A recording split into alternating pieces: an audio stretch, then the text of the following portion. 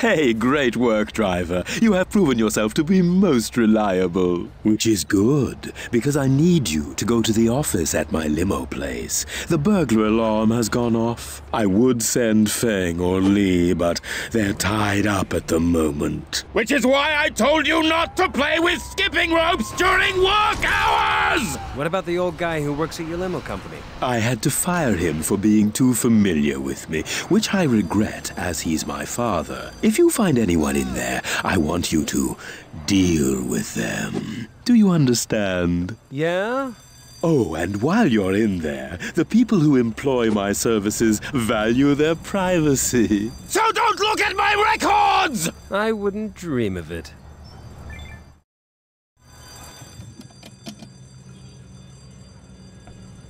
What are they doing in there?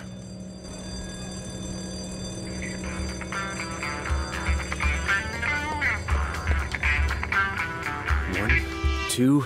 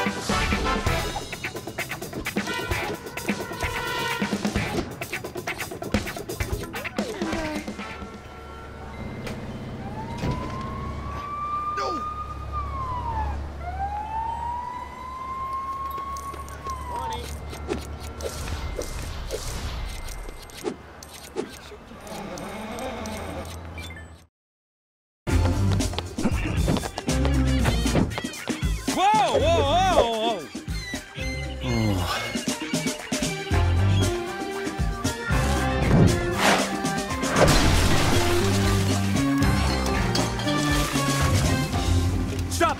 Chase! Natalia! I thought Chan's men were after me. They kinda are. I'm undercover in his gang. Why were you in his office? I'm trying to find my dad, Chase. What?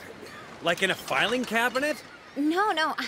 I mean that just before he disappeared, he was seen getting into a limousine. One of Chan's? I think so. But the only stuff I found in Chan's office were empty money bags from Papalardo's. Papalardo's? Yeah, the ice cream place with the trucks, you know. Yeah, I remember. So if Chan's working for Vinny Papalardo's gang, is it Vinny that's working for Rex? Hey! Where are you going? Chan must be keeping my dad somewhere else. Stop! It's too risky! I'll find your dad. It's the least I can do. I am not gonna let you endanger my dad just so you can make up for the past. That's not! Why I want to help you